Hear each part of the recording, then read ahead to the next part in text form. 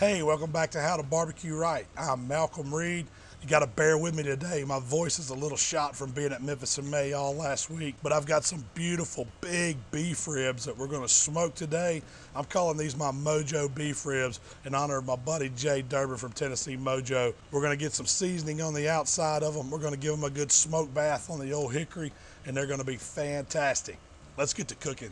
So I got these beef ribs from the butcher shop down in Pensacola, Florida. My buddy Kevin sent them up to me, and I wanted them left whole. I'm cooking these as racks. A lot of times you'll see these in the supermarket. They'll be cut up into pieces of short ribs where the butchers just make cuts across. You can even see them flanking style where they're cut really thin, but I love cooking them whole, just like this. It's just like eating brisket point on the bone. There's a lot of beautiful meat on here. It's marbled up. You can see the fat that goes through it, and they're fantastic when you get some smoke and build some bark on the outside. I didn't do a whole lot to them. I took them out of the package, kind of took a paper towel, blotted them off, and then I just trimmed a little bit of the sinew off the top so I can get down to the meat. I want to build that bark right there. If you leave the sinew on, it's just going to be a barrier. On the back side, they do have a membrane. You don't have to pull it off on these beef ribs. It's going to hold these racks together, and we're not going to eat that anyway. We'll still put a little seasoning on it, but what we're focusing on is all of this meat that's on top of the bones. That's where all your flavor is, and that's what's going to melt in your mouth when it's cooked properly. The first thing we're going to do to these beef ribs is get some salt, pepper, garlic going on them. I've just got my AP seasoning. It's a good blend of those three spices, and it's a good base flavor. It's going to really bring some savoriness.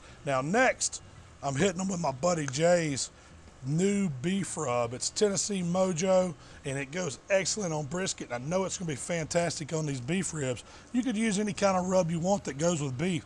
You just want something that doesn't have a lot of sugar in it. We're just going to pat that in, and then we're going to go back to the meat side. Now this is the money side here. Same treatment. We're giving it a little AP, salt, pepper, garlic. We're going to hit them with the Mojo Beef Rub. It's smoky, it's spicy, it's got a lot of pepper in it. It's really got a good bite for beef. You got to get the ends of those bones as well. And to top it all off, I'm going with a little coarse ground steak rub right on top for some added texture and a little pop. You can see the herbs, you can see the spices in that steak rub, and it's really going to bring some flavor to these beef ribs. Just loosely patting it to create that coarse texture. It's going to build a beautiful bark on the outside. Now we're going to do the next one. We're just going to layer them up right here on the board. Little AP, hitting them with the Mojo. Pat it in just a little bit. Flavor those bones on the back side. And we're going to flip them over and do the same thing.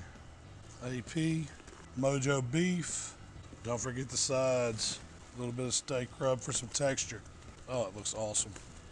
Now these beef ribs just need to sit here on the cutting board and get real happy in all that seasoning for about 30 minutes. Perfect time to fire up the pit. I'm cooking on my Ole Hickory CTO. Got some charcoal briquettes in there for heat, but we also need some smoke. So I'm gonna run some chunks of hickory and pecan to give it a nice flavor. Once that pit hits 250, we're ready to cook. All right, our pit is up to temp. Now we're gonna put these beef ribs right on the rack. Just give them enough space to where smoke and the heat can circulate around them.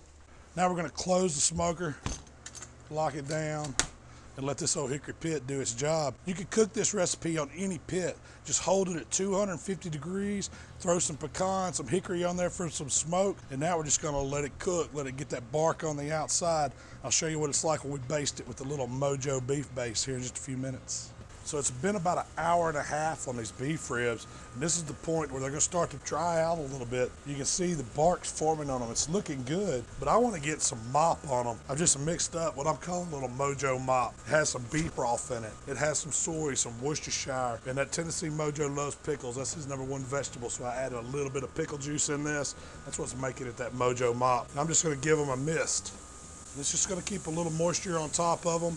Keep them cooking, keep that bark forming. We still got a long ways to go on these beef ribs, but they're looking good. Look how they're swelling up. You can see all that meat on top. Man, they're gonna be good. Now we're just gonna close it back up. Keep letting these babies cook. We'll check on them in about another hour, see where we're at.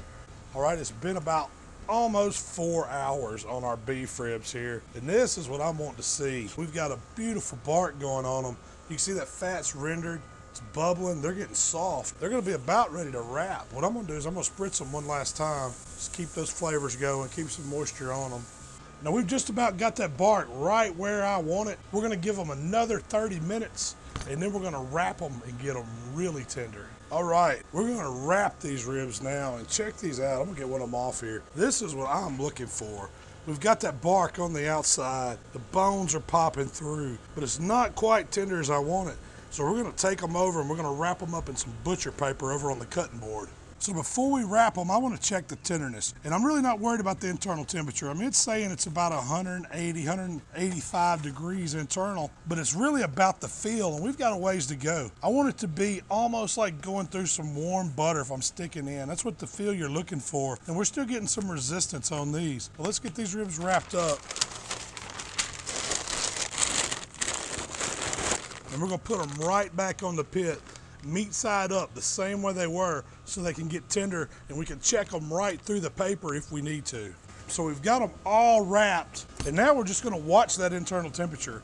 I'm looking for about 200, 202, right in that range, but it really doesn't matter about the temperature. It's all about the feel of that probe going into the meat. It's gotta be really soft to be perfectly tender. So our short ribs have been on about a total of 5 hours. They've been wrapped for just over an hour, and I'm gonna go in here and check them, see how they're feeling. Now I can tell it's feeling soft. You see I'm hitting 202. That is perfect. That's where I want them. So we're ready to get these ribs off, but they're not done. I'm still gonna rest them. And I'm just setting them down in a dry cooler. This little one here is perfect for 4 racks. Now I'm just gonna put the lid on the cooler, but I wanna let them rest here for about an hour. You wanna come about every 15 minutes and just burp it. Just let some of that steam out. We're not trying to cook them any longer. We're just trying to slow them down, let them stop cooking, let some of that moisture absorb back into the meat, and then we'll be ready to try them here in about an hour.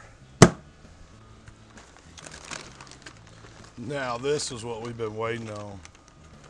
Pulling these beef ribs out. I mean, look at them. That is awesome. Be careful with them so they don't fall apart. All right, so I let our beef ribs rest for 1 hour in the cooler. Then we just pulled them out of that butcher paper wrap. And you can see the bark is still just as beautiful as it was when we wrapped them, because the paper absorbs all that moisture that renders out during that last final stage of cooking, and it leaves you with that really, really great tasting bark. Now, final moment, we get to cut these ribs up, and it's super easy to do. You're just gonna cut right in between the bones. I mean, look at that.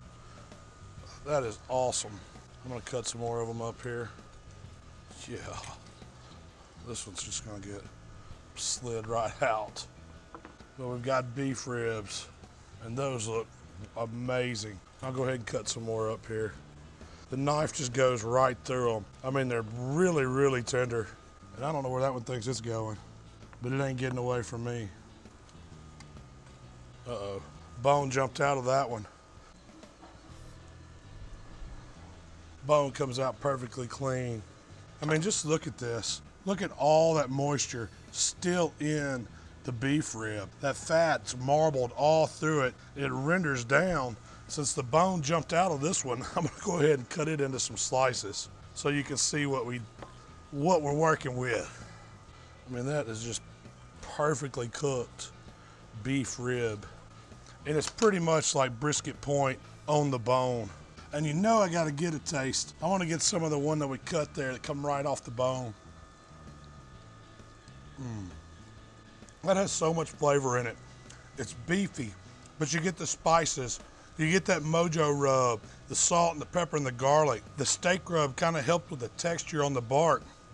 And basting it with the beef broth, the Worcestershire, the soy, the little pickle juice, just made a nice flavor over the top as it absorbed that smoke. And these are textbook beef ribs. We started with these beef plate ribs. We just trimmed the tops to get that excess fat and sinew right off the meat. We seasoned them with the AP, the Mojo Beef Rub, a little bit of steak rub for texture. Then we got them in some smoke at 250 degrees. After a few hours, they got the bark going. We started spritzing them with the mop.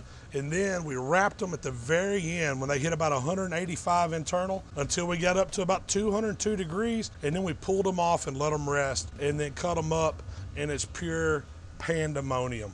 I want to get me one of these big meat ribs on the bone, and I'm going for it. That's how a man eats a beef rib right there. That is some of the finest eating you can ever have in barbecue. It's supposed to be messy, it's supposed to be big, and it's supposed to be delicious. That bark is awesome.